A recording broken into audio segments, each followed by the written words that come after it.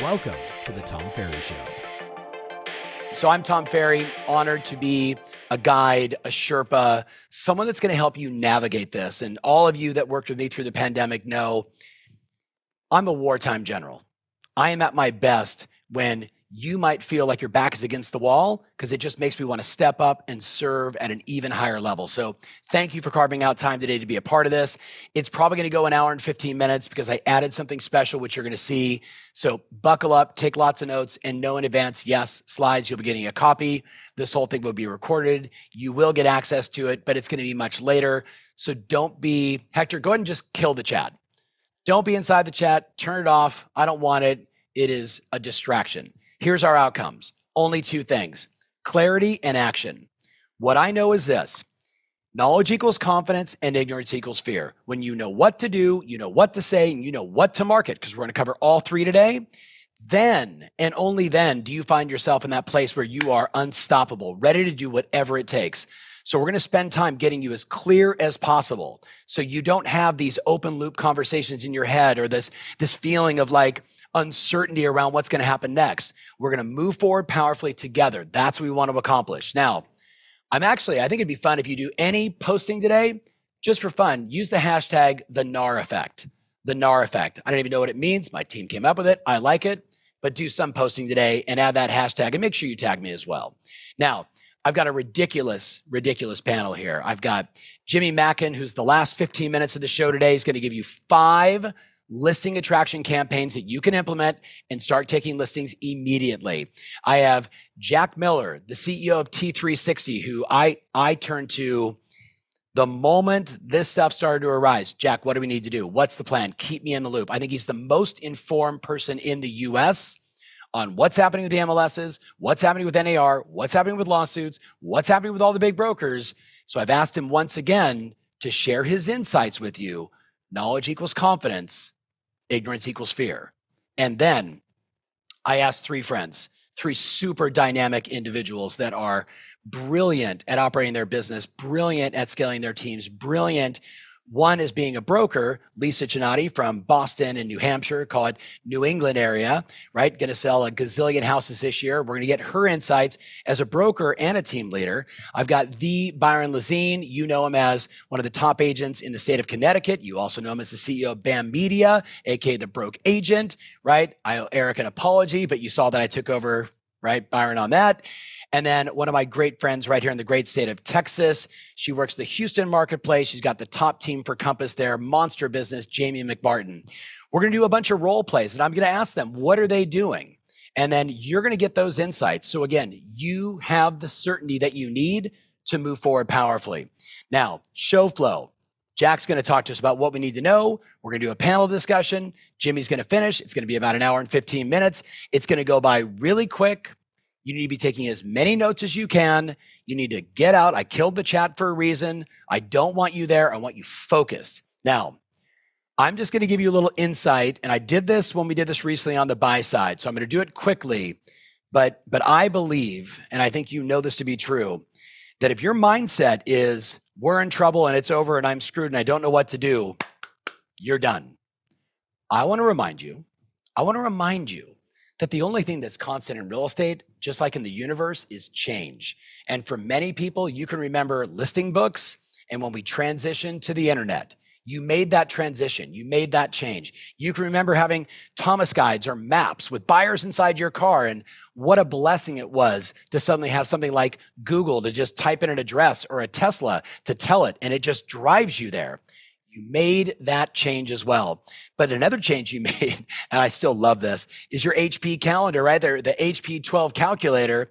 And now today, we use successors like the Palm Agent app. You have made all of these changes throughout your career, from no lockboxes to lockboxes, changes in the MLS, changes in contracts.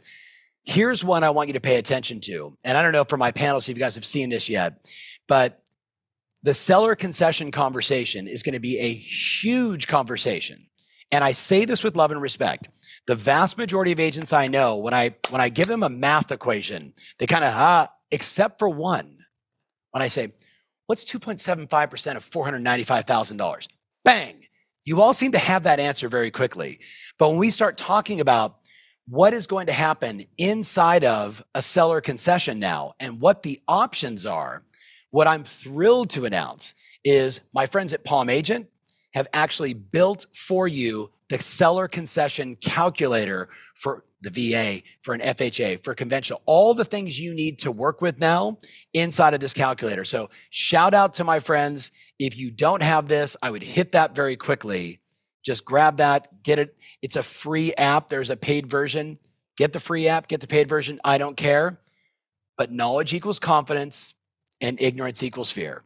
If you don't have this calculator on your phone, I think you're doing yourself and your clients a disservice. If you have some other solution, God bless you. Awesome. This is the one that I love. No, I don't invest it or own it, but I wish I did. All right. So very quickly, spotlight me again. Thank you. In the theme of change, I want to remind you what you did during the pandemic. I've been out on the road talking all over the country this year and soon to be going to Europe next year for a tour. And I can tell you that every smart agent like you said to yourself, oh, you mean I got to wear gloves and a mask and a hazmat suit and I can only have one person at a time inside my open house? I don't like all this. But you did it. You did it. And I just want to remind you, yeah, change in the very beginning is a little uncomfortable, especially if you don't know what to say and you don't know what to do. But the second you know what to say and you know what to do, it doesn't matter what the rules are. You have always adapted. You have always adapted. You have always adapted. You got this.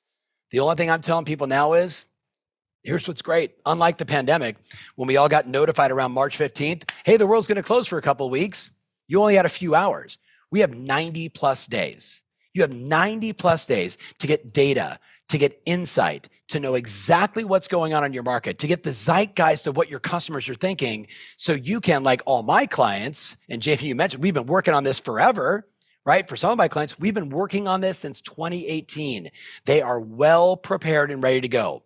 You got 90 days, which is more than enough time for you to get the confidence, the skills, and the marketing you need to rock. Now, with that said, that is a bad strategy.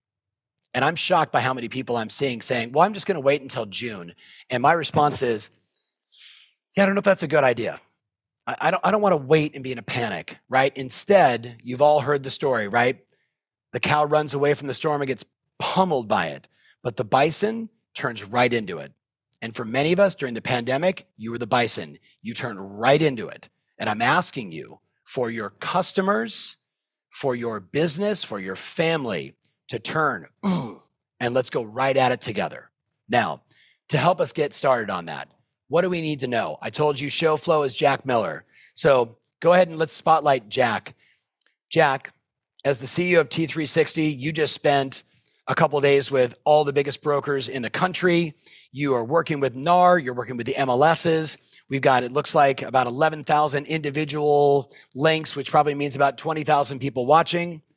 What do they need to know? Yeah, well, I've got a few slides on that, but I'll say broadly, the biggest changes that are going to impact practitioners are the changes to the rules that will become effective in July. And I'll take you through those. We've also been hosting some webinars and meetings with our clients and with some of the large brokers. We've talked to a lot of the largest brokers in the country about these rules changes. We're talking to MLSs about them. And fundamentally, I think what everybody needs to recognize is the new rules represent a philosophical change in the way we approach real estate with buyers and sellers, mostly in terms of how we talk about it, not necessarily in how much money anybody on this call makes or what the opportunity in real estate is. We still are very T360, our whole organization is still very bullish on this industry. It's a great industry. It's a place where you can have a terrific career. So we don't feel like any of that has gone away. It's also a very robust industry in terms of what it is that we do. So at a high level, I'll take you guys through a few slides just to level set us on what the settlement is and a few do's and don'ts. And then I picked out, Tom, we had a tremendous amount of questions submitted to us. We're building a very extensive frequently asked questions document about this. I picked out the 3 or 4 that came up related to the listing side, as this is the focus of this webinar. So I'll take you through those. So before I jump into that, we put this in front of everything now as an antitrust disclaimer. We're not supposed to discuss fees or commissions with other brokers as it's a violation of the Antitrust Act. It's exactly what the case was about. which is to prevent price fixing, boycotting, other antitrust violations. So I'm glad the chat has been turned off because that makes it less likely that that's going to happen in this call. Yes. But if there are Yes. other things happening, guys, please keep the commission's conversations off of Facebook, Twitter, LinkedIn, Instagram. Please stop that. If you've done any of that, don't do it anymore. If you see people doing it, tell them not to do it, because those are showing up as documentary evidence in antitrust cases like this one. So don't. I'm going to wheel. Oh, and by the way, I will show some numbers in this presentation. None of that is intended as advisory on what to charge or what to do. They're just examples. And so that is also the case. I'm not conspiring or collaborating, and I myself am not a broker or an agent. So I'm going to share with you real quickly what we know from the NAR settlement at a high level. Then we'll jump into some of the common Q&A, a little bit about the philosophy. So first of all, who's covered? If you're on this call, all NAR Realtor members are covered under the terms of the settlement. It means you don't have any liability as long as the settlement is agreed to by the court. It looks very likely that the settlement will be agreed to. It would be unusual for the judge to intercept this settlement and make significant changes. There are some exceptions. There's a lovely slide from on facts.realtor that says who's not included. Home services, not included. And employees of some of the larger companies are not included. But everybody here that's an independent contractor, realtor member is covered unless you're with home services affiliates or also an employee of one of the large corporate defendants. There are 90 brokerages above $2 billion that are not covered, but they are, it's just the brokerage itself. Their agents are covered. So even if you're at a brokerage that hasn't settled yet, say like an EXP, you are covered individually as a realtor member, so you don't have any particular liability. Keep in mind, that's a big deal. People are saying, oh, well, there have been no cases that have involved agents. That is not true. Here in Texas, there have been cases where agents were named as defendants and would have to go through all the same rigmarole. By the way, the people they named were large teams. So that's just to keep in mind. The big highlights here, Tom, are the NAR settlement includes rules changes that go into effect in July, probably at the end of July, it looks like right now. It includes the seller lawsuits, but does not include the buyer lawsuits. There are buyer lawsuits still coming. So again, to all of you that are saying, I really hate NAR and I hate what they did, and I'm going to drop my membership. The NAR national membership is $150. It is an umbrella liability policy, which, by the way, just covered most of you, if not all of you. And I would keep that $150 that you're paying to NAR. I'm not an NAR shill. I don't work for NAR. We don't even have a contract with them. We're not doing things for them. But I will tell you, the insurance policy just paid off in terms of handling your liability. We have buyer class action lawsuits that are still coming, that are not settled. They're likely to be rolling out over the next 2 years. And who knows, there might be others that are coming as well. So as much as we may disagree or have criticism for NAR, and by the way, we've written about NAR, we have a lot of criticism for it as an organization. Your umbrella policy just paid, and at $150 a year, that was pretty inexpensive. So that's that piece. The settlement must be approved by the court. I do see a lot of people saying this is final, this is whatever. That's not true. The court has to sign off it. However, they're unlikely to make significant changes to the settlement. Okay. On facts.realtor, there's a very nice slide that kind of goes into detail about who's covered, who's not. Compensation rules changes are probably the biggest things that people are noticing. No requirement to be a member of the association or MLS to receive compensation. It used to be you had to. You can go write an offer on a listing in a MLS that you don't do business with, and you can still be compensated for that on the buy side. So there's no limits there. You don't have to join an association or MLS to be compensated. There's the buyer broker field is gone. I think most people know that. The compensation field comes out of the MLS. There can be no offers of guaranteed unilateral compensation to a buyer broker. That affects us on the listing side as well as on the selling side. Also, this one's big, and it hits a lot of the Q&A we're getting right now, Tom. You cannot, if you're a covered settlement class member, you cannot create non-MLS mechanisms, portals, social groups, for the purpose of making blanket offers of compensation to other brokers. Like, that is a prohibited activity. You can put it on your listings, on your website, or in your personal marketing. You can put it on a sign. You can put it in. You can email it to a broker that inquires or an agent that inquires. But you can't go rebuild the MLS. As long as you are an NAR member and are covered by the terms of this settlement. And so those are the big changes. So I've got a few funny slides. Like, don't do things like this in your photos on the MLS. Don't try to sneak things into fields or photography. Don't do all that kind of stuff. That's bad. So, don't work around. One of the big themes is don't try to work around these new rules. It will only get you in trouble, and it will only cause you to violate your participation in the settlement as a covered member of the settlement. So please play by the rules. And I'm also referring to people, go read the settlement agreement. Go read it. There's a whole section, which is section 58, which has all the new rules in it. I highly recommend that. There's some contract and disclosure changes. Many of these we've already accepted. We can't say things are free. We must disclose fees. We have to have this is a big one, buyer sign an agreement prior to showing a property. Notice I didn't say visiting an open house, specifically setting up a showing and taking them on a tour. That's the language from the agreement. Buyer brokers can only be compensated. This is another big one. What's in the buyer agreement? If it's in the buyer agreement, the buyer agent can be compensated for that. If it's not in the agreement, they cannot. So you can't bonus or pay around the buyer agreement. The buyer agreement stands and is the rule. And the amount of compensation cannot be open-ended. You can't just say in your buyer agreement, hey, this is what I'm just whatever the seller offers or whatever the listing broker offers. You can't do that. It has to be a number, a percent, an amount, something that can be calculated. So those are kind of high level, some of the changes there.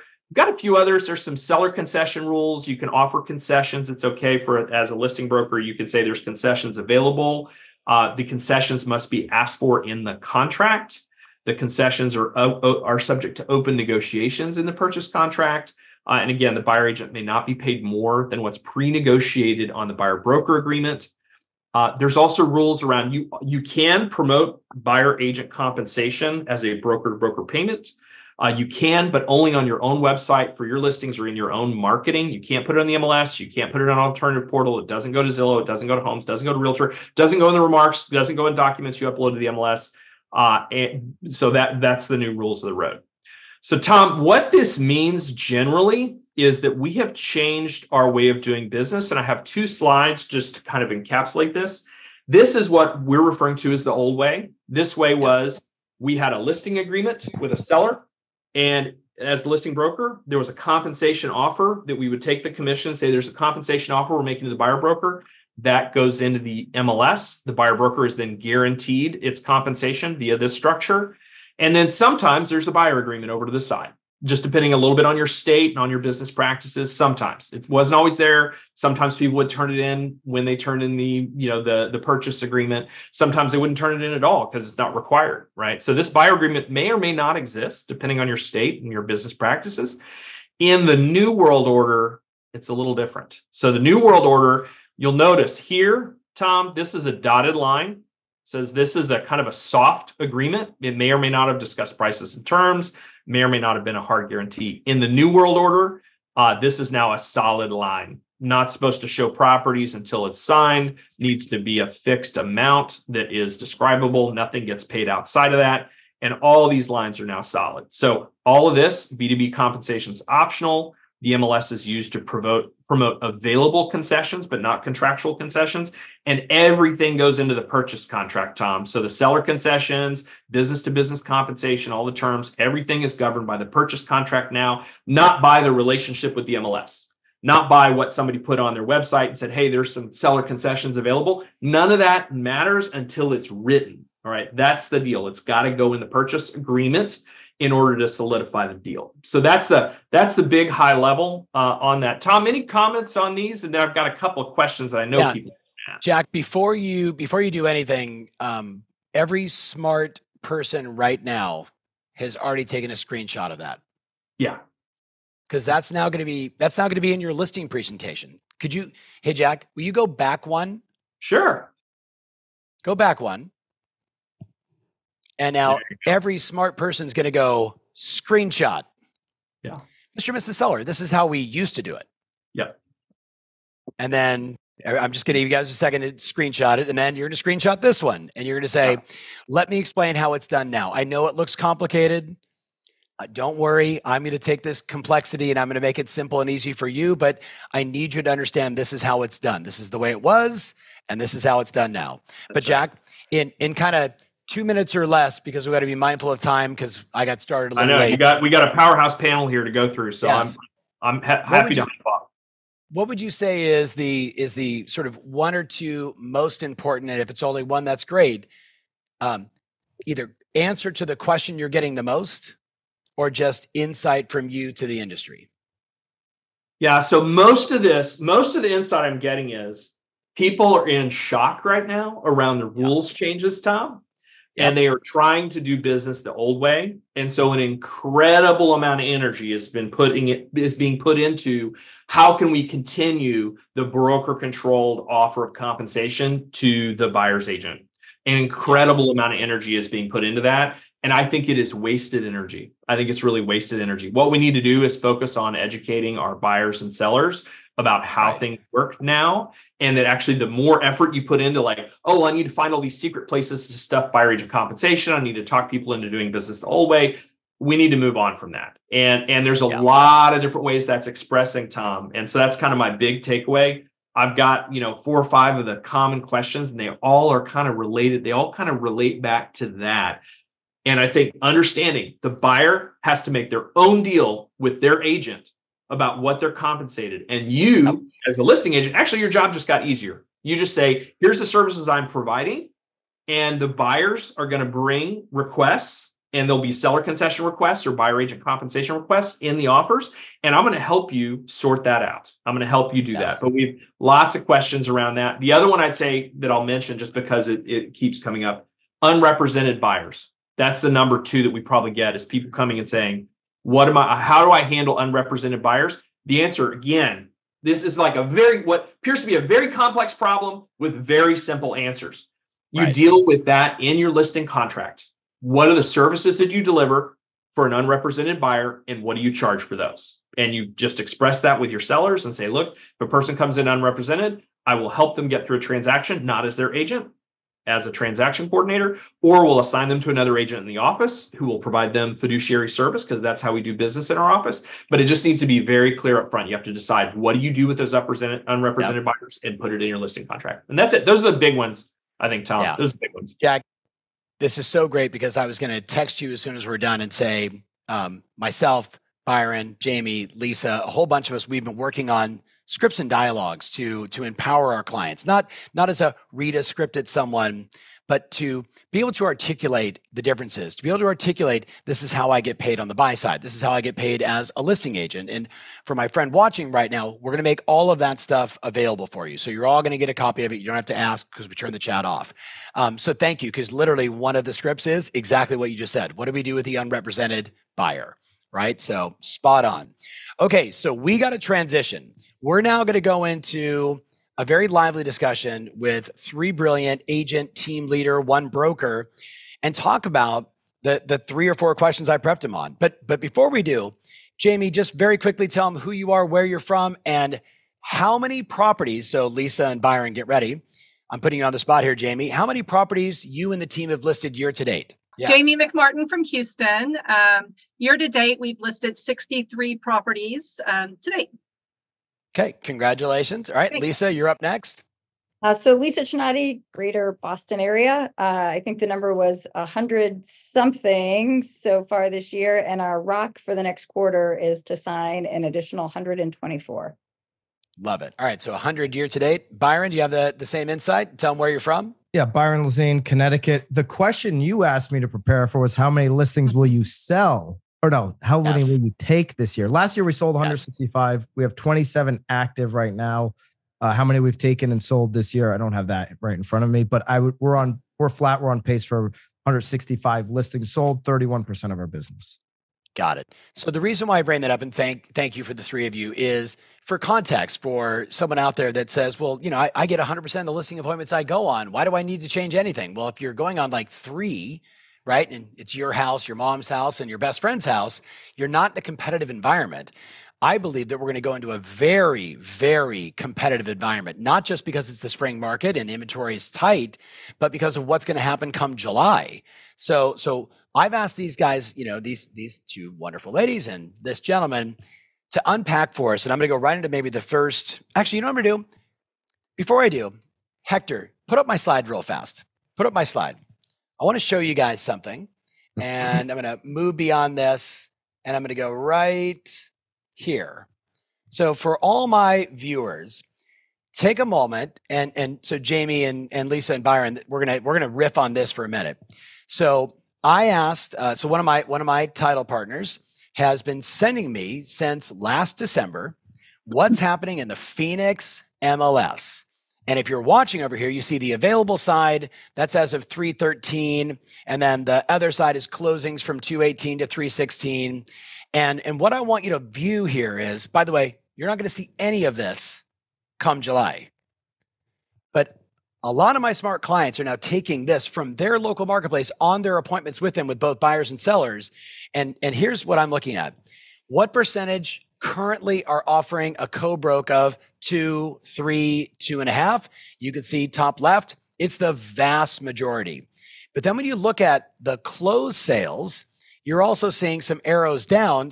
Hey, what's selling the most? 2.5, 3, 2, still in that range. And it looks like it's about a third across the board in terms of the active listings that are selling, no matter what the co-broke offer is.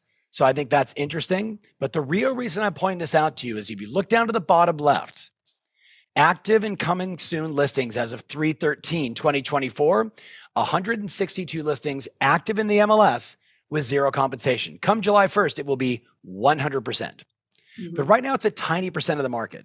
And if you look on the right side of closings, and by the way, there's always been active listings for $1 co-broke or 0 co-broke. But what I'm trying to figure out is what's the trend and how does a smart agent like you use this information when you're on an appointment? So let me give you the updated one. Take a look at this. 2 things you want to highlight. So again, we're talking about now based on active and coming soon listings as of yesterday in the Phoenix MLS and closings from 3/3 to 3/30. Couple things that really stand out for me, and you can see some arrows where I'm highlighting some things, that the 3 and 4% commission co-broke has been decreasing steadily. 0 and 2% co-broke is increasing. So you can look at that one of 2 ways. Wait, there's now 180 listings because last month there was 162. And if you look and say, wait a minute, last month, 42 of them went under escrow and closed during that time period. And this year, that number, this month it's 43.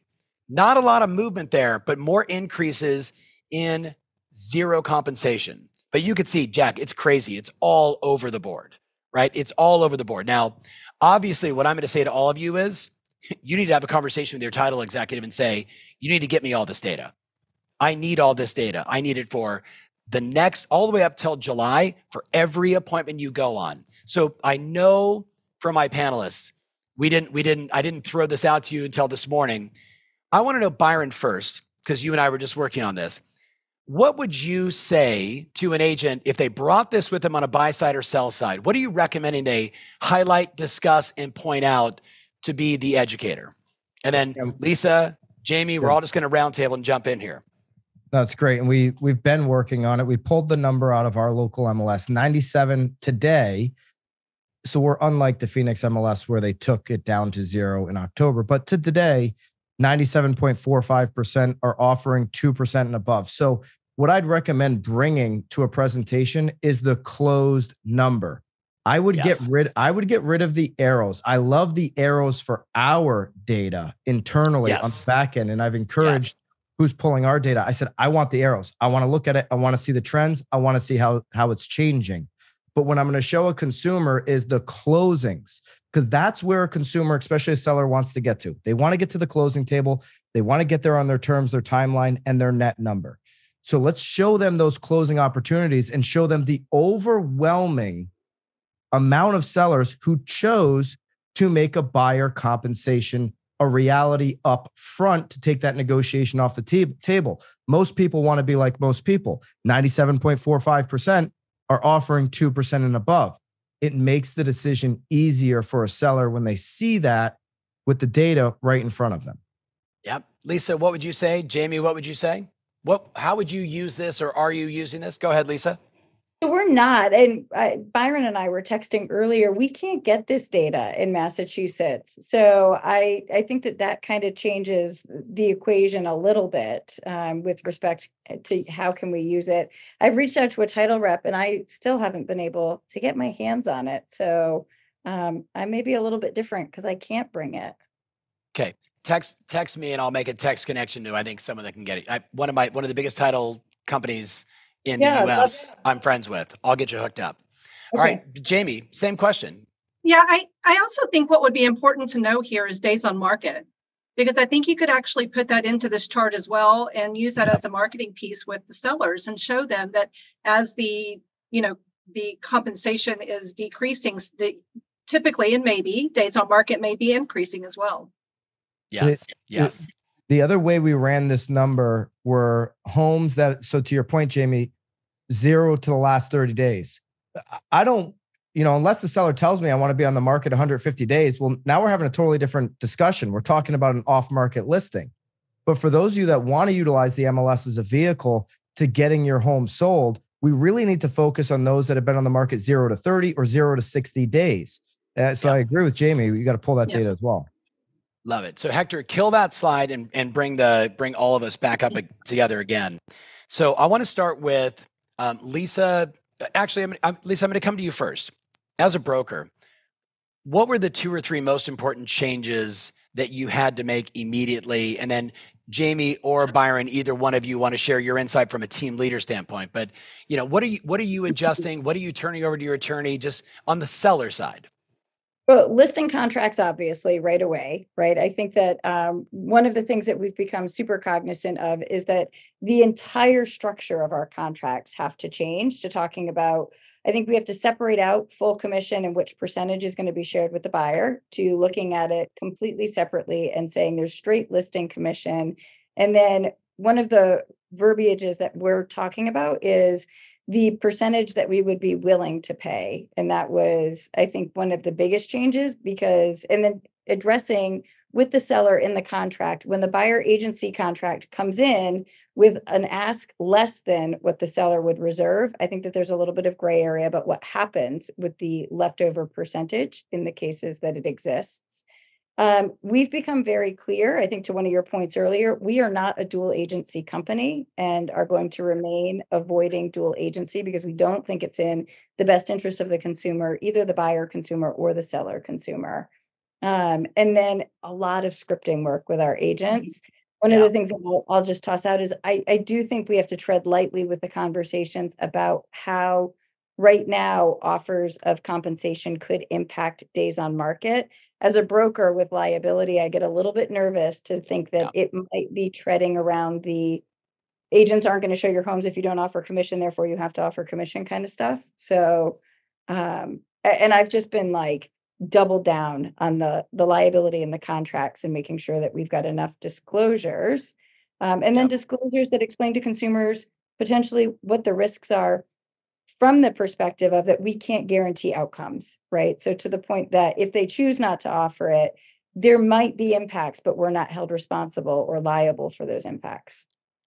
Every single person listening, I would write this down. If you work for a broker, I would go to your broker and say, should we have some form of consumer-centric disclosure that states if you opt to have no commission paid on the buy side, basically we want to release liability from the fact that if it doesn't sell, it wasn't us. And Jack, I shared one with you and written by one of our great clients. It was a little egregious. It was a little aggressive. We both agreed on that. But thoughts on that, Jack, before we move off this subject? Yeah, I think part of what I think the context here that people need to be looking at is the DOJ has been looking into this for a long time. Yes. And they really want transparency in what's happening. They do value actual buyer representation. So I agree with everything Lisa said about being, I would say if I was in brokerage today, I would not do dual agency. I would do designated agency and say, we're going to assign a buyer's agent to work with you. And they want the clarity of what monies are being paid to who for what. So what is the buyer agent getting paid for? What is the listing agent getting paid for? So it is, while this is a big change, it's going to be super confusing because of all the change. The actual answers are fairly straightforward because it says Here's who's doing what. Here's what they're getting paid. So that's it. And read into it. They're trying to prevent this black box marketplace weird thing that they think we've had, that they think has caused prices to be incorrect or wrong or biased in some way against the consumer. That's what they're trying to prohibit. So don't do things that look like that. And by the way, everyone here has value. Everybody's work here has value. Just put it in front of the consumer. We know that when you do that, they say, you know what? I want that help and I'm willing to pay for it. So be confident in that. 100% confident.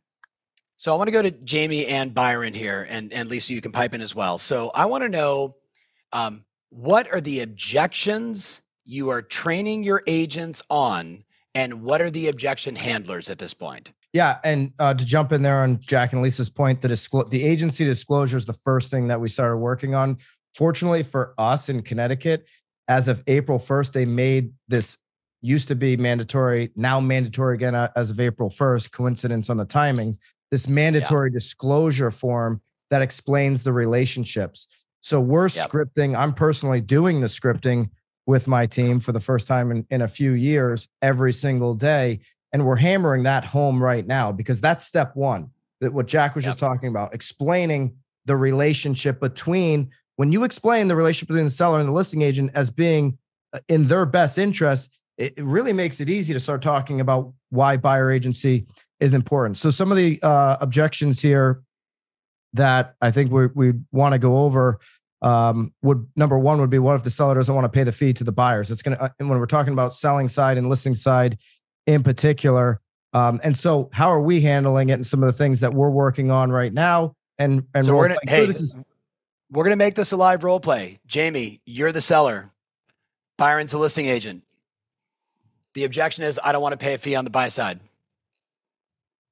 Hey, Byron. Hi, Jamie. Thanks for coming over. I've seen all this stuff about the lawsuit. And you know what? I really just don't want to pay a buyer's agent. Yeah. And obviously we went through some of the changes here on how agency works moving forward. Other than commission, Jamie, the net price that we went over is still good. Am I right? Yeah, actually it's in the range that we were expecting. So just out of curiosity, could you be more specific why you don't want buyer agents being offered a compensation upfront to sell your home? Well, honestly, I just heard that we don't have to anymore.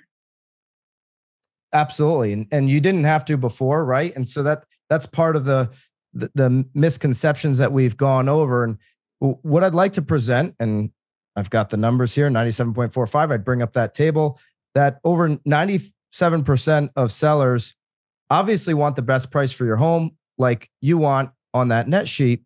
And they want to get that best price up front.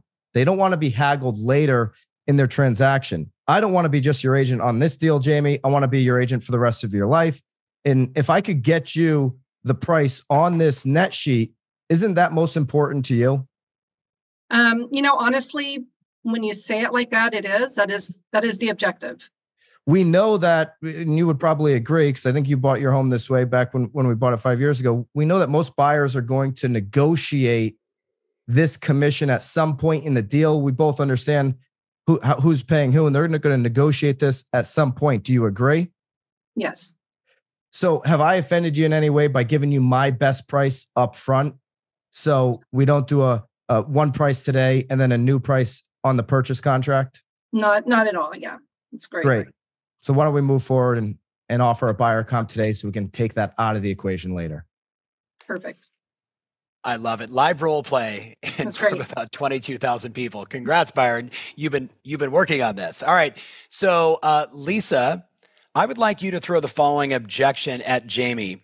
We're going to wait until July to put our home on the market because we were told it's free then. I'm hearing that one a lot right now. Okay. So Jamie, I love everything about this. I just think market's going to be pretty much the same. I think we're going to wait till July when it really actually becomes optional. Oh, interesting. Where are you getting all this information from? What are you hearing out there? Every time I turn on the news or, open the internet these days, it seems to be one of the big headlines that, 5 and 6% commissions are gone. Oh, no, I know. I've seen it everywhere. It's pretty amazing. But just keep in mind, commissions have always been negotiable. They've always been negotiable, and it doesn't change that. So my fee actually in July is actually going to be the same fee that's today. Okay, your fee might be, but doesn't that change the buyer agent side? Yeah, that's true. Some other agents may offer services for less, but you're not permitted and you're not required to offer compensation for a buyer's agent. So keeping my responsibility to you in mind, I don't recommend changing our marketing strategy that we spoke about. Okay, I totally understand. The choice is yours, though. Okay, so if we talked about it later and decided that we wanted to move forward today, buyer agency commission is still fully optional? Absolutely. Okay, sounds good. Love it. Love it. And again, I'm intentionally not opening up the chat for the 7,000 variations of what was that? Yeah. And I'm not sure. And this is how I would say it. And again, remember, knowledge equals confidence, ignorance equals fear. These three have been role playing for a long time to work this stuff out. So Jamie, now you get to ask the following question to Lisa. But Lisa, you told me that my house is amazing and it's going to sell quickly. So why would I pay any fee to the other side? And I'm even thinking about why I should pay you what you're asking for. Wow.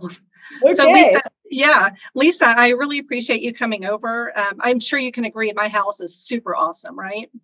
It's Jamie, it's one of the most amazing that I've seen in the past couple of weeks. Absolutely. Yeah. So I've been doing a lot of research. So why do I even need to pay a buyer's agent? And would you actually reduce your commission because my house is so awesome? Well, Jamie, so I absolutely agree with that front. And here's the deal. What I charge you for is my market expertise and my knowledge. It's my advice and my guidance in helping guide you through the process and ensuring that we're going to net you the most amount of money at the end of the day with the best possible terms. Now, why would you want to offer buyer agency compensation, Jamie? It's an amazing question. Here's what we know is going to shake out with the changes. What's going to change on a move forward isn't necessarily that buyer agents aren't necessarily going to be paid. It's just how it's going to be offered.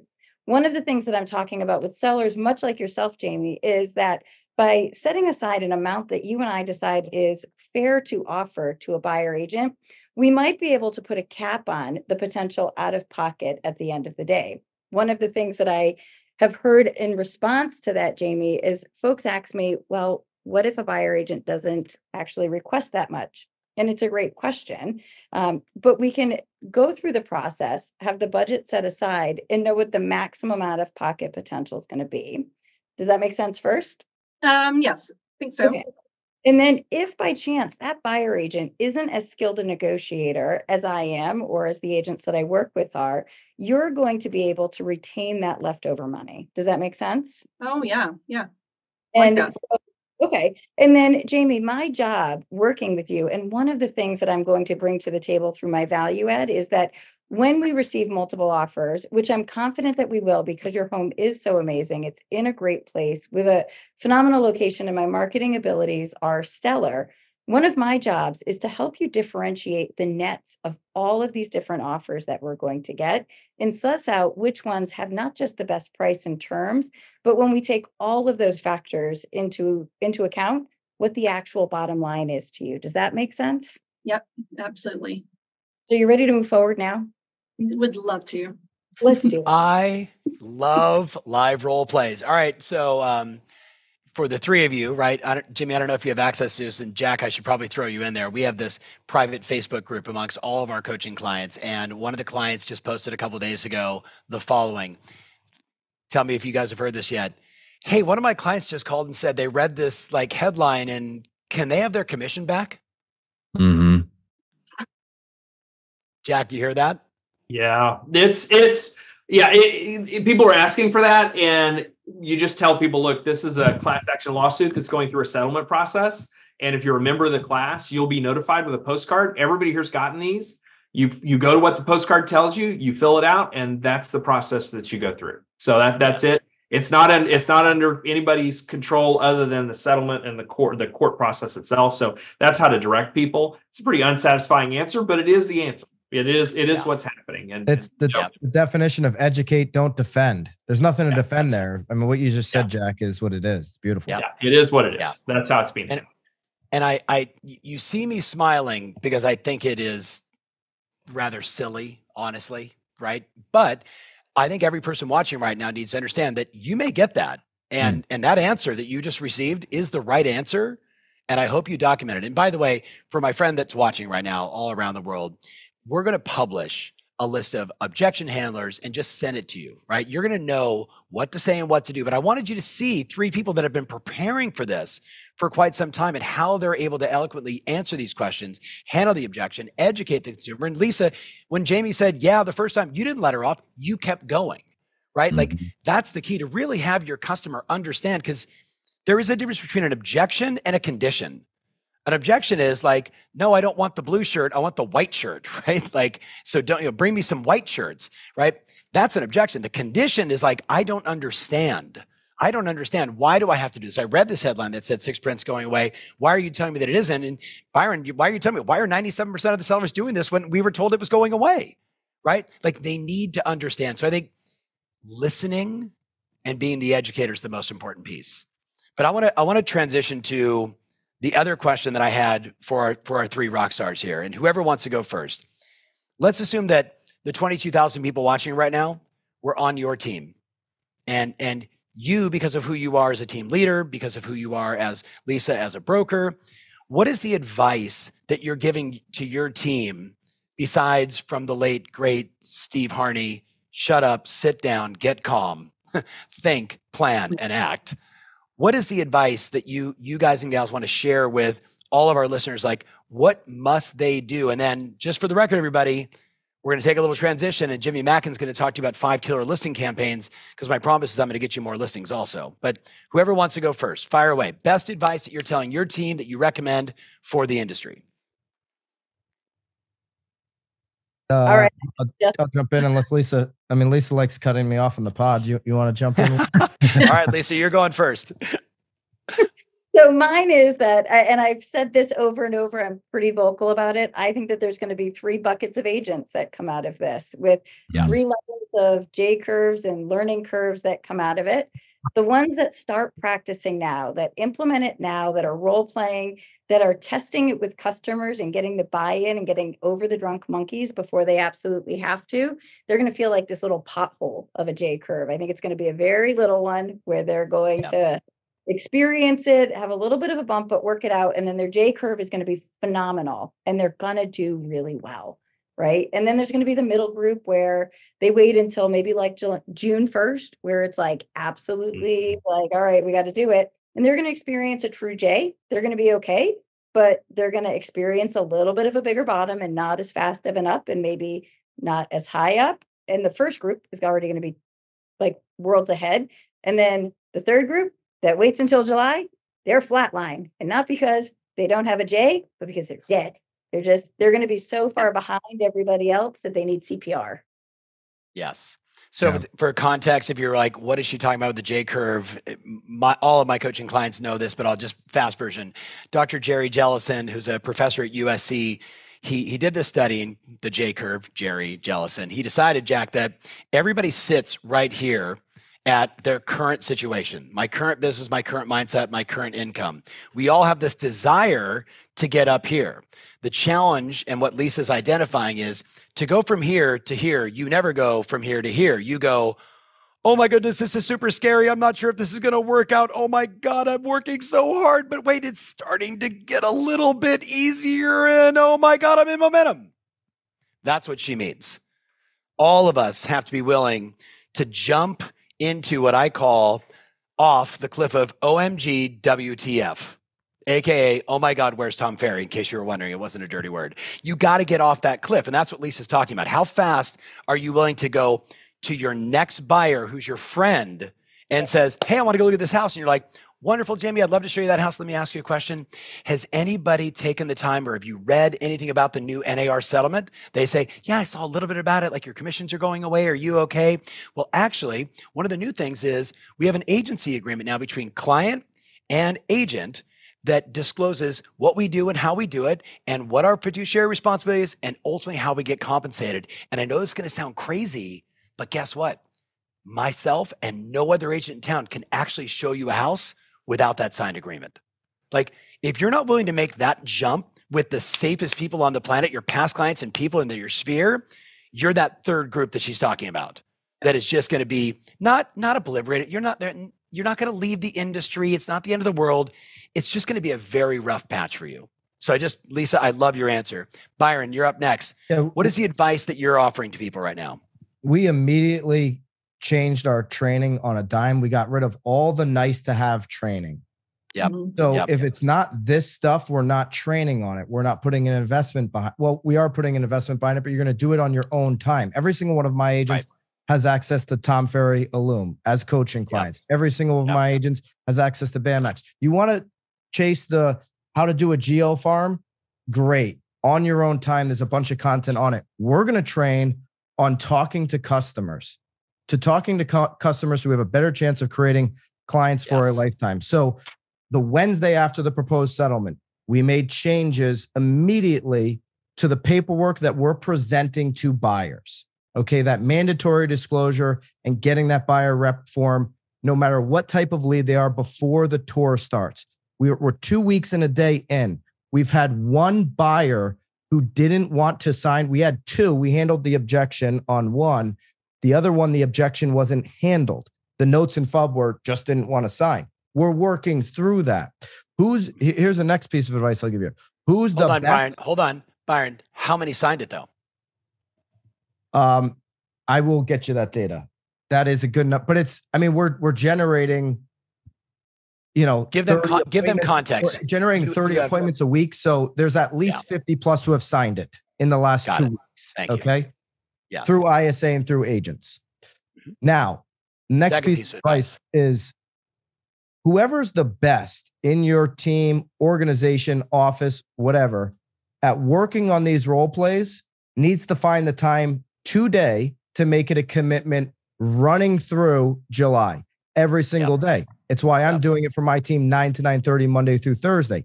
I haven't led role play, Tom, certainly not this consistently since 17, 18, and 19 with my team. I know for a fact too many of us on this Zoom in this industry in years 20, 21, 22 got further away from the roles that made us great. Lisa and I, along with Tom Toole, have been talking about this in our group chat for a while. We kept trying to replace these different roles instead of focusing on the things that are really important to the growth of our company. We need to go back to that immediately. And if it's you leading the role play, you've got to make the time available to do that. And I'm finding that as I do it, as I have people recording it and I'm looking back at it, I'm changing this. Oh, I like the way I said that. Tom, what did you do at the keynote last week that I was with you? You said, I was just thinking, so write that down. Just set it on the fly. Yes, that's a good script. Write that down. Right. But okay, you guys are both making such key points, right? Byron, do you have a third or can I move to Jamie? You can move to Jamie. Okay, Jamie, same. So we got get through the J curve, rip off the Band-Aid, go. We got immediately start role-playing scripts and dialogues, do it all the way through July. There is a direct correlation for my friend watching right now, skills and income. We went away from a skills market in 2020, 2021, 2022. It was demand on steroids. Help me get this house because it's going to go up by $100,000 by the time I finish the escrow, and didn't take a lot of salesmanship. Now, those that had it probably earned higher fees, probably earned more money, probably spent less time with buyers and sellers. And those that didn't, they struggled a bit. And so, Jamie, let me just jump in real quick. The other thing that we did in 2021, 22, we got away from what was the original idea around teams and or great organizations or great offices where, I'm just so inundated with buyers. I want to be well-rounded and do everything. When there's a large percentage of people on this Zoom and in this industry that aren't ever going to be great at listing and working with sellers, but are great at buyer agency and vice versa. We're going to go back to a world of specialization and customization for the client on the other side. 1000%. Jamie, wrap it up with most important advice. I think if you're looking at from a seller perspective, like the most important thing that we've done so far is revamping our marketing. We've done a really good job as listing agents to make it seem like we have it so easy that we do nothing behind the scenes and all of that. So now what we're doing is making our marketing show our value. I think it's really important to put the list out there. Whatever it is that you do for your sellers is to make that known to your sellers. Some of the other things that we've talked about that you've already talked about is the popcorn role play. And the one thing I do want to mention on role playing, I think a lot of people role play in their head, but I think it's super important to role play like out of your mouth. I think you've got it's different in your head versus when it comes out. And then the bonus thing that I would say is start now. Our team right now is going all in. This is going to be the norm on April 15th. So I think you do it now. Don't wait till later. 100%. Yeah. So I wrote something down for everybody watching. First of all, the three of you, thank you. And we are going to continue to do more and more of this. You're going to see an announcement from my company. We may do 6 more of these where we just get narrow around just objection handling. So you don't have to say it in the comments. We'll send you an email. You're going to be exposed to a lot of my best coaching clients like these 3, giving you their best scripts and skills. And we're going to continue to put out, like Jamie, I think the next Instagram, watch this, Byron, the next Instagram reel is the NAR list of 175 things that the average buyer agent does for a consumer.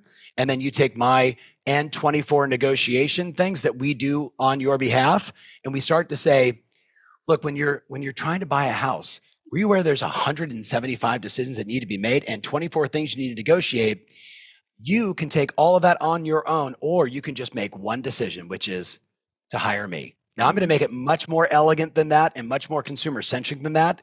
But I am obsessed with what we're going to go into next, which is Jimmy Mackin on marketing. And Byron, you're already thinking about how to make it better. So when you do, send it to me and then we'll get it to everybody. And part of making it better, if I can jump in one more time, this is something I said to my team this morning. I said, guys, part of role playing, when you're not the person role playing, it's coming out of your mouth, like Jamie said, is actively listening. If you're not taking notes right now, as if you're putting this conversation into FUB or whatever your CRM is, you're missing an opportunity to become a better listener. And those of you that are taking notes, I mean, I took the note today, what Lisa said, cap on out of pocket. I haven't really heard that inside of a script. It made her sound really smart, and it could make me sound smart too if I can find a way to integrate this. So the more you actively listen as if you're on a live call and these notes are going to go into your CRM, the better you're going to become when you're in the real game. All right. So I'm going to do a little transition before I bring up Jimmy Mackin, and we may go a few minutes over. And if you're watching right now, hold tight, because the 5 campaigns, Jimmy, I'm thinking about what we did during the 100K and 100-day program. Just for context, everybody, Jimmy and myself and a small group of our clients, like 2,394 agents, did this little campaign that we're going to talk to you about from September of last year to the end of the year. And this small little cohort of group generated over 19,000 listing appointments in the 4th quarter of last year, secured 7,400 listings, 7,401, I think was the exact number, and did another 11,000 buyer transactions. Jimmy, I just got the updated numbers. I'll send them to you from Sally on my team. It was over $11 billion in sales, right? Over $11 billion in sales from the kind of stuff that Jimmy's going to share with you. But before I do, I want every one of you to write down this number. Ready? 1-800. Write down 1-800-624-9575. 1-800-624-9575. You guys got that number? 800-624-9575. Quick little opportunity. If you're feeling right now, thank you, Hector. Perfect. I assume we had a little slide. If you're feeling nervous, if you're feeling uncertain, if you're feeling like you don't know what exactly is going to happen. If you're like, I don't even know how to role play, or who could I role play? There's no one for me to role play with. If you're feeling any of that anxiety, or like my clients, you have that eustress feeling, that positive stress. Like we just came out of these mastermind groups and Lisa, we're like, this is our market. We got this. We're going to take market share. There's only 2 kinds of agents right now. I'm not including the people with their head in the sand. There's people that are absolutely uncertain, nervous, feeling anxiety, feeling stress, don't know where to start. And then there's this group. And all I'm going to say to you is, if you're a part of this group and you want to be a part of that group, you call that number. But I've never done this before. Listen up. I'm going to make you 3 promises if you decide to join our community. 3 promises. Promise number 1. So all my coaching clients that are watching right now, listen up. We're going to run a more advanced version of the Make You $100,000 in the next 100 days, starting May 1st, just for you.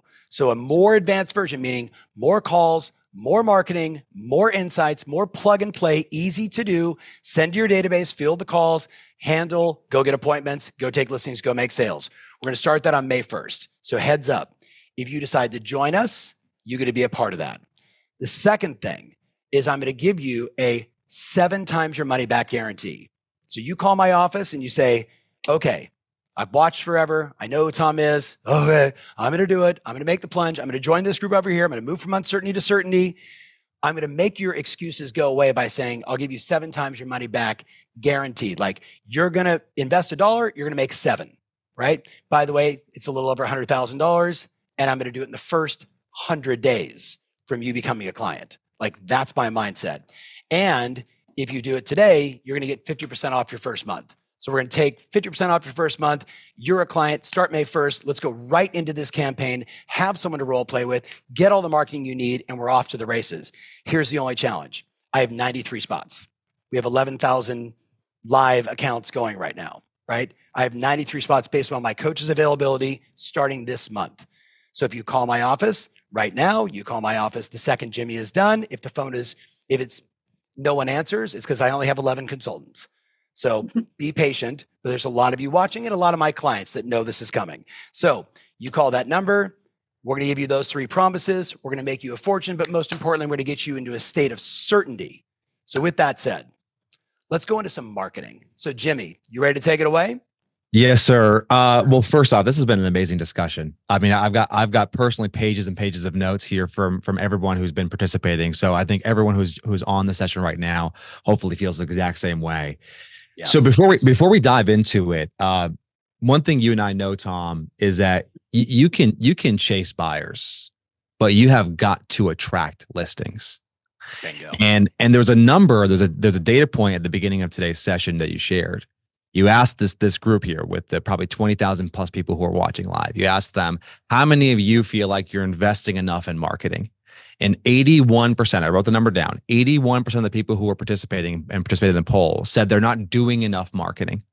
And I would argue that 100% of us are not doing enough marketing.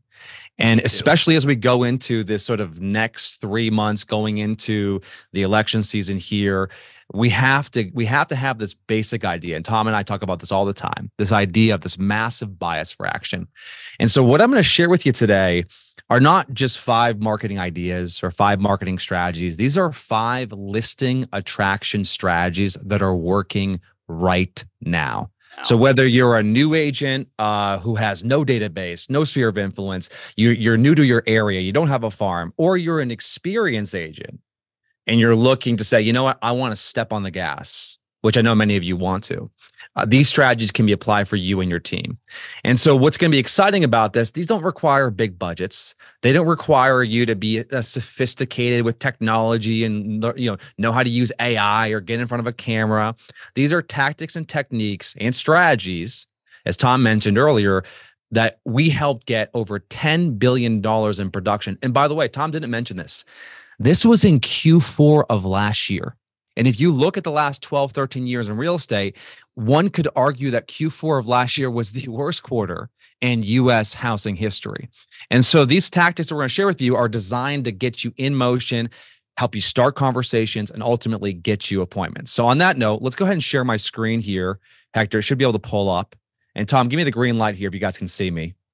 Yep, we can. But yeah, there you go. Slideshow makes it better. Okay, awesome. All right, so we're going to break it down here. 5 strategies. I'm going to break this down. Magic buyer letter strategy, the Name Your Price campaign, the perfect just sold, the email equity campaign, and finally, IG polls for seller leads. So Tom and I were in Texas just yesterday. I guess Tom's always in Texas because he lives there, but I was in Texas yesterday. And we were sitting down with our guy, Charlie King, and Charlie comes up to me and goes, hey, we mailed this campaign I'm about to show to you. We mailed it and we already got 5 phone calls. Now, for context, he mailed this to 1,500 people. So he probably spent somewhere between $700 and $800. And instantly, he got 5 phone calls. Now, to be clear, this was not a farm he's been farming for 12 months or 18 months. This is not an area where he's been running ads. This was a greenfield opportunity. He sent this letter. He got 5 phone calls. This is called the magic buyer letter. It's turning your buyers into listings. And I'm sure all of you who are watching right now likely have a buyer or many buyers who are pre-qualified, ready to make a move, but for whatever reason haven't quite found the home yet.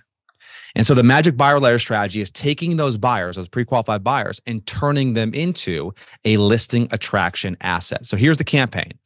Starts off like this. Dear homeowner, I'm writing to share a unique opportunity that may interest you. This is what we call the hook. This is something that you just at the very beginning of a letter, of an email, of a campaign. You're doing that to attract their attention. The next part of the letter is the reason. Why are you reaching out right now? What's the purpose of this? A young couple eager to join your neighborhood has tasked me. And look at the language there, guys. I'm sure Byron and Lisa and Jamie have some thoughts on this, but a young couple eager to join your neighborhood has tasked me with finding the dream home. They've been outbid on several properties, and they're now exploring homes that are not currently on the market. So what I'm doing here is I have a hook, and I'm giving them a reason why I'm in their mailbox. Then we get into what we call the self-selection phase. This is when I'm using language like, hey, if you're thinking about potentially maybe exploring the idea of selling, if it's even crossed your mind, this is a no pressure act. This is just an invitation to explore some possibilities and match you with some of my buyers. So at this stage of the campaign, if the person's reading this campaign, they are now at the stage where they're saying, yeah, I actually have thought about maybe potentially putting my house on the market. And you can see what Charlie's doing with this letter. He's diffusing it. He's not saying, if you've been thinking about selling right now, give me a call. No, he's saying, hey, if you've been exploring the idea and it's crossed your mind, then hey, you should keep reading. And then finally, he has what I refer to as a low pressure CTA. Hey, thanks for considering. Feel free to contact me at your convenience to chat further. I mean, Tom, we both know this. You cannot, and it's not even our job to convince someone to sell. Our job is to give them the information so they can make an informed decision. And so what sellers really appreciate, and that's what just generally in marketing, what people appreciate is they appreciate when they don't feel pressured. They don't feel rushed. They don't feel like their arms being twisted. So Charlie went with this low pressure CTA. So this is what we refer to as the magic buyer letter campaign. Here's my advice. If I'm an agent right now who's watching this or watching the live version or the recording, is I would think about this from going from one farm to the next. Identify 5 or 10 buyers that you work with, identify maybe a few thousand homes you want to farm to, and then pick 500 homes, 1,000 homes, and send it to that farm. And the key here is personalization. It has to be a real buyer. They have to be serious about that neighborhood because that authenticity will certainly come through with your marketing campaign. Tom, anything to add there before we go to number 2 here? No, I love this piece, and we promised them we would try and end in an hour and 15 minutes, and I'm now feeling pressure. So we got to step on the gas, give them all the value. All right, let's keep rolling. This is the campaign. You got to take a screenshot of this. All right, name your price campaign. Tom knows I can talk faster, so we'll get rolling here. This one, this was in our inbox. We just got a $750,000 listing appointment from this campaign. The campaign is subject line, name your price. Hey, Jimmy, could you finish the sentence for me? If I could sell my house for blank, I would list my house this spring. I can't wait to hear your answer. Pro tip, you can send this every quarter. You're not advertising to an audience, you're advertising to a marching band. So the idea of using, if you've done this before in the past, do it again. You can go back to the wellness several times. Now, give you a quick pro tip. When something works with one medium, you can expand it to another medium. This is an example. My guy, Jason Wright, Coach Jason Wright with Tom Ferry's organization. The guy, he generated look at this text here, guys, $16 million in listings from the campaign I'm about to show you. Now, it's nice to be in Southern California, but you can see here, he's got about, I'd say another 14 million on deck here as well. Same concept as name your price, just delivered via a postcard. No branding, no behind the scenes, no photo of him, no reviews, just name your price, scans it, goes to a QR code, goes to a landing page where they can fill the information out. Sent out to 5,000 people.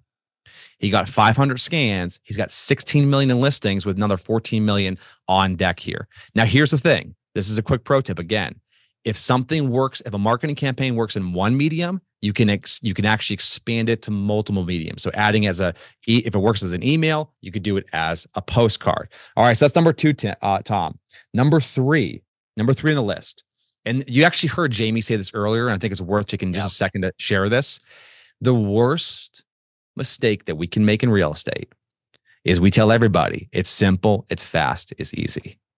And we're surprised when they say, hey, like, why are you so expensive? And so what we want to do is we want to start showing the sweat. And so what you're looking at right now, and everyone should follow this guy on Instagram, Modern Chicago Homes.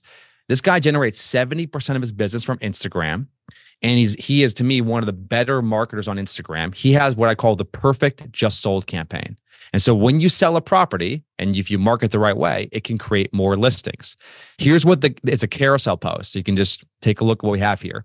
Trust his estimate, not so fast. He has that hook. The next slide, I just sold this house for $61,000 above this estimate. Here's how. He highlights all of the marketing he did to promote the property. He then highlights all of the photography he did and staging he did. He highlights all the social media promotions he did. He highlights all the open house marketing he did. He then highlights the actual end results. And finally, he gives a customer testimonial and then ends with a CTA. This to me is the perfect way to market a sold. Instead of saying sold 3% above the list price in 5 days, show the sweat. And just as a quick disclaimer, we're going to give you all the slides. You have all this information. You can dig into a little bit deeper. This to me is a fantastic example of taking every listing and turning it into more listings. All right. The next campaign I'm going to show you, number 4 here in the list. I'm going as fast as I can here. Number 4 on the list is how do you generate listings from your database? How do you generate listings from your database? Well, one way to generate listings from your database, as we all know, is the unsolicited CMA. That's sending your VIP clients an updated CMA as a way to deliver value. And then in addition to that, start a conversation about what their real estate goals are. And so the basic idea is I would send Jamie a CMA and say, hey, Jamie, I just did the CMA for your property. Based on the market comps and the market condition, your home is worth anywhere between $620,000 and $650,000. Just want to make sure that you know where your house is at.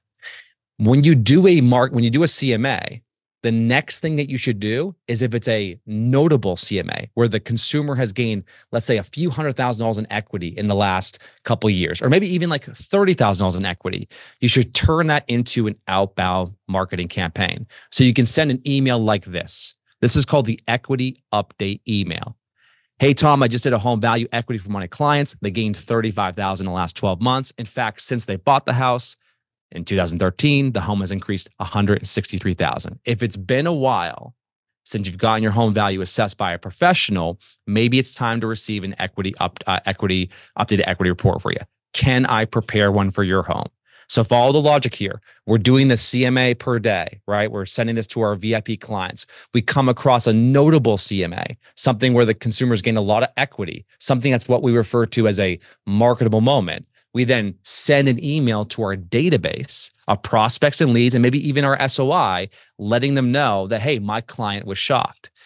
In addition to that, again, the land and expand strategy, you should also find 100 homes around that property and send this exact letter. Same concept, but we're doing it to the farm, okay? And so this is the CMA strategy. Do an unsolicited CMA, send the email, and then finally do the postcard. Last one for you, Tom. This is a cheat code, in my opinion. I mean, Instagram is one of the few social media sites, and you know this, Tom, one of the few social media sites where you can still reach people organically. I mean, Facebook's pay to play, Google's pay to play, Instagram, you can still reach people organically. What you're looking at right now is an Instagram, and we'll give you guys a template for this. This is an Instagram poll. And so the idea is whether you're posting about listings or posting about sales or posting about coming soon or market updates, you can bookend your stories with these polls. When's the last time you checked your home value? It's the last 7 days, not recently, or it's been too long. As people are seeing your stories, as they're interacting with your polls, it's giving you the opportunity, it's opening the door for you to slide into their DMs and have a conversation about potentially what their real estate goals are. So using Instagram polls like the one you're seeing on the screen are a fantastic way to generate inbound seller leads from IG. I'll give you one last one. I was texting with our friend Vanessa Riley. Domo Realty. And you can see here, she's like, hey, I got 5 conversations, including 1 seller nurture. She gives me the laughing emoji because she can't believe how easy this is. Here's the actual story she used.